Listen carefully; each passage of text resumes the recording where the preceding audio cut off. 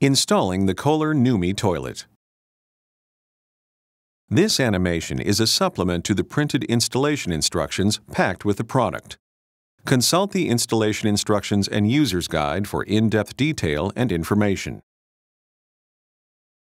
There are two ways to install the Numi toilet. The preferred method of installation requires mounting blocks, which are used to secure the toilet. The second method uses the flange and T-bolts. This method requires that the side and back panels of the toilet be removed. Use the flange and T-bolt method when required by code. The flange and T-bolt mounting option is not covered in these installation instructions. Connect this product only to a properly grounded grounding-type receptacle protected by a 12-volt, 15-amp, 60 Hz ground fault circuit interrupter. Do not remove the grounding pin or use a grounding adapter. This toilet weighs approximately 100 pounds, or 45 kilograms. Lift the toilet with 2 people.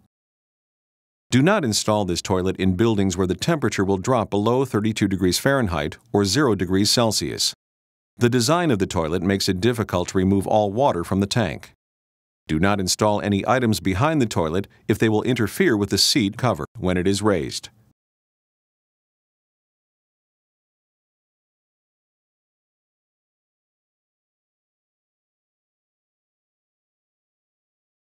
This installation requires a standard 12-inch or 30.5 centimeter flange rough-in. The flange must be a minimum of 11 3/4 inches or 29.8 centimeters from the finished wall, or the cover will strike the wall when it is opened. Carefully inspect the new toilet for damage before beginning the installation. Before beginning the installation, confirm all the parts are packed. In the parts bag, there are 4 5/16 inch by 2 1/2 inch lag bolts, 4 5/16 inch lag bolt anchors, 2 mounting blocks, 2 number 10 by 1 1/2 inch screws, 2 bushings, 2 caps. The docking box should contain the docking station, remote control, 15-foot or 4.5 meter power cord, optional FM antenna, and an auxiliary input cord. Also in the box should be a supply hose and clip and a back cover. The required tools and materials for this installation are drill and drill bits appropriate for the floor material and type of installation, assorted screwdrivers and an optional Phillips offset screwdriver, scissors, socket wrench or adjustable wrench, flanged wax ring, utility knife, pencil, a wall plate, and a tape measure. There are 3 different roughing-in options for this toilet. Route the water and electrical supplies through the wall, route the electrical supplies and docking station through the wall and locate the water supply stop on the floor, or through the floor. Follow all applicable codes and standards. The supplied power cord is 56 inches or 142 centimeters in length. Locate the outlet or junction box within 56 inches or 142 centimeters of the toilet. Install the docking station within reach of the supplied 15-foot or 4.5 meter cord. Install the docking station cord prior to installing the finished wall if possible. The toilet is supplied with 2 motion sensors. The front sensor automatically opens the toilet cover and seat when it senses motion. The adjustable sensor's maximum range is 51 1/2 inches, or 130 centimeters. The side motion sensor opens the seat when the beam of light is broken. The sensor range is 8 inches, or 20.3 centimeters. Use a supply stop with a 1/2 inch OD compression outlet. The water and electrical supplies can be routed through the wall or the floor. Locate the docking station cord, water, and electrical supplies at the correct location for the type of installation you have chosen. Position a wall plate on the power cord to the toilet end of the docking station cord. Install the docking station cord prior to installing the finished wall when possible. Route the docking station cord appropriately for your installation. For wall-mounted electrical and water supplies, the recommended locations are shown. Kohler recommends locating the supply stop alongside the toilet. When located as shown, the supply stop will be visible. If you want to conceal the supply stop, you can install it on the wall or floor behind the toilet to obscure it from view. However, this will make it difficult to remove the back panel of the toilet for servicing. If you do locate the supply stop on the wall or floor behind the toilet, make sure no part of it extends more than 3 inches or 7.6 centimeters from the finished wall. For installations with water and electrical supplies routed through the floor, drill a 1 1/4 inch or 3.2 centimeter and a 1 1/2 inch or 3.8 centimeter access hole at the recommended locations. When the recommended hole locations are used, the optional cover can be installed to cover the hose and electrical cord. Install optional internal speaker wires at this time if needed. Unpack the box containing the remote control components. Remove the remote control from the docking station and set it aside. Use a small screwdriver to remove the set screw. Tape the set screw to the docking station cover. Carefully remove the cover plate. Gently pry the sides of the cover plate out until they disconnect from the docking station. Disconnect the cover plate plug. If the power cord is routed through the wall, run the end through the back opening in the docking station. If the power cord is routed along the front of the wall, route the power cord through the bottom opening. Position the docking station in the installation location. Mark the screw locations. Remove the docking station. Drill appropriate sized mounting holes at the marks. The size of the holes will vary depending upon the finished wall material and the need for wall anchors. Install anchors if appropriate. Loosen each of the 5 screws at the wire connection ports. Run the power cord end into the docking station. Starting at the top, connect the orange wire to the first port. Connect the blue wire to the second port. Connect the red wire to the third port. Connect the white wire to the fourth port. Connect the black wire to the fifth port. Position the docking station in the installation location. Secure the docking station to the wall.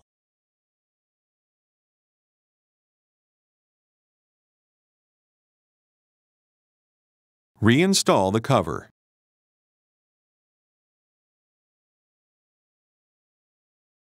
Remove the set screw from the docking station cover. Reinstall the set screw. Make sure you do not over-tighten the screw. Remove the T-bolts from the flange if they are present. Cut out the flange area on the template. Position the template over the flange. Make sure the template is centered over the flange using the center lines on the template. Orient the template parallel with the back wall. Secure the template to the floor with tape.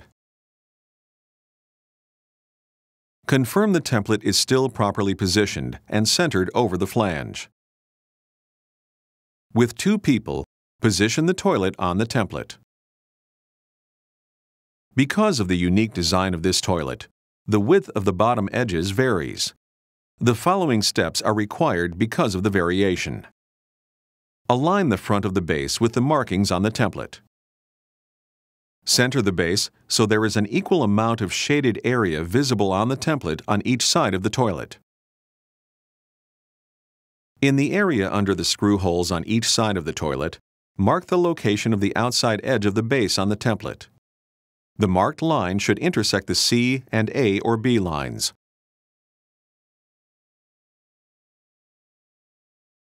Position pieces of the box or other disposable protective material in front of the toilet. This material should protect both the toilet when it is tipped forward and the floor.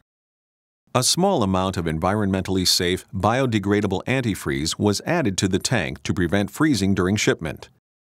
Some antifreeze may spill out when the toilet is tipped forward. Grasp the toilet in the opening behind the seat hinge and gently tilt it forward until it rests on its front surface. Measure the width of the base of the left side of the toilet directly under the screw hole. On the lines labeled A on the template, measure from the mark indicating the outside of the base inward, and mark the width of the base. Using a straight edge, draw a line between the marks. Measure the width of the base on the right side of the toilet directly under the screw hole. On the lines labeled B on the template, measure from the mark indicating the outside of the base inward, and mark the width of the base. Using a straight edge, draw a line between the marks.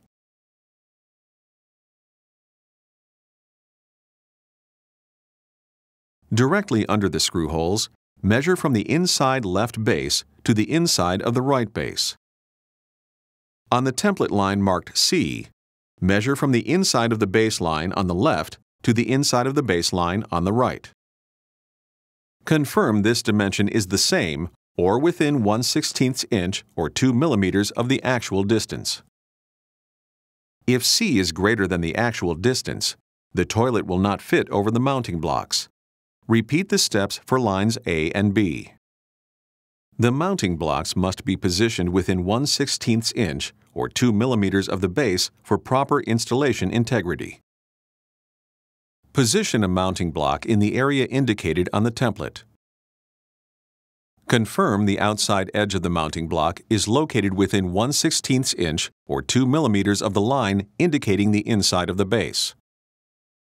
Insert a pencil into the holes in the mounting block and mark the hole locations on the template. Repeat with the second mounting block.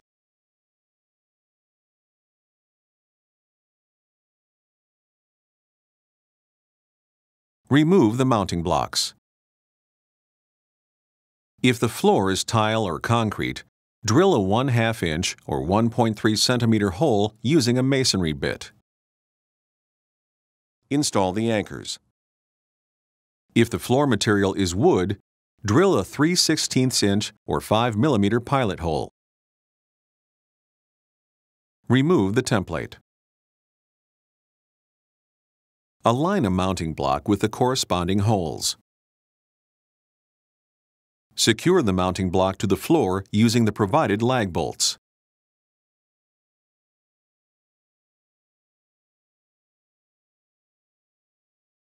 Repeat the procedure with a second mounting block.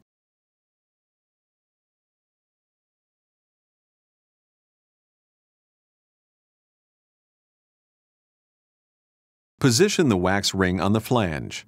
For best results, use a flanged wax ring such as the one shown. Slide the supply hose into the water inlet. Rotate the supply hose up if the water supply is located on the wall. Rotate the supply hose down if the water supply will be connected below the floor.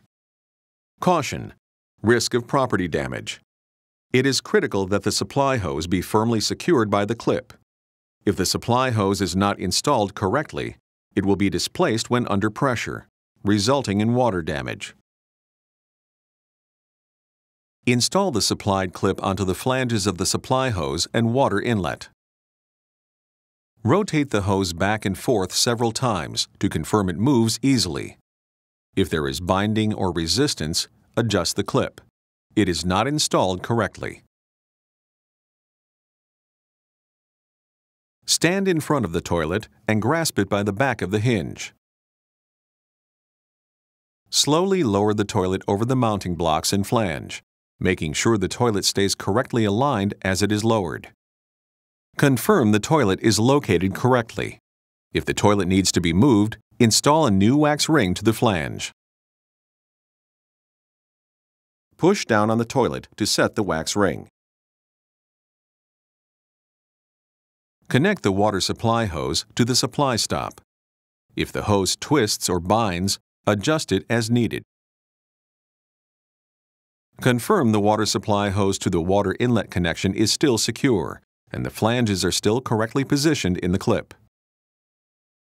Connect the docking station power cord. Connect the optional FM antenna if desired. If external speakers are installed, connect the external speakers. Place the remote control on the docking station. If the remote control is removed from the docking station before it has charged for 30 minutes, the remote control will not function correctly. Turn on the water supply. Connect the power. When there is power to the toilet, it will enter startup mode, which takes approximately 1 minute. Do not use the toilet while it is in startup mode. After the startup mode is complete, flush the toilet using the manual controls or the remote control if it is on the docking station. Allow time for the toilet to refill. Check for leaks around the supply hose, supply stop, and the base of the toilet. Insert a bushing into the hole in the base on each side of the toilet.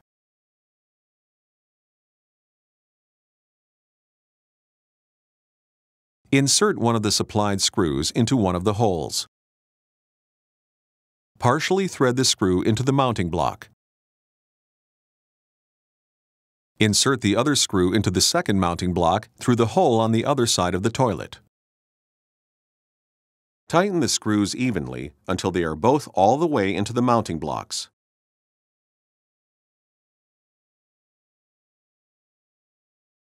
Install the caps to each screw.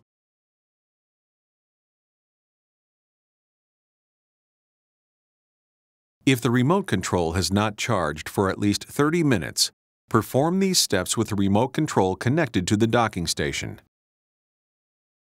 English is the default display language. If another language is desired, select Settings.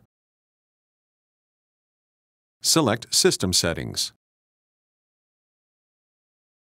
Select Languages. If the language you desire does not appear on the screen, move the scroll bar down to see additional language options. Select the radio button for your desired language. The screen text will immediately change to the selected language. Select Home. Set the date. Select Settings. Select System Settings. Select Set Date.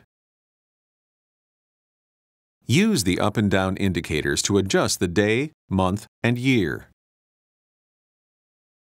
Select the desired radio button for the date format. Select Home. Set the time. Select Settings. Select System Settings. Select Set Time. Select the radio button for the 12-hour or 24-hour option. Use the up and down indicators to adjust the hour and minute.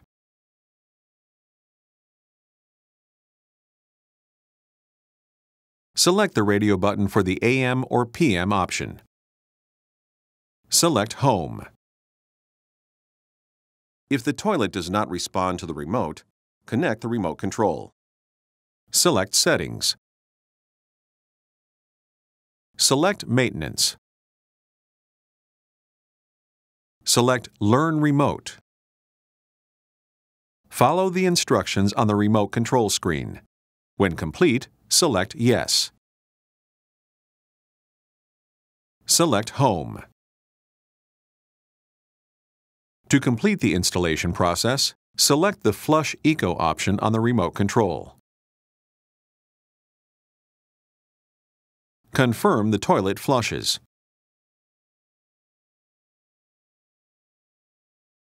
Remove the protective film from the toilet and remote control. Apply caulk around the base of the toilet, following the caulk manufacturer's instructions.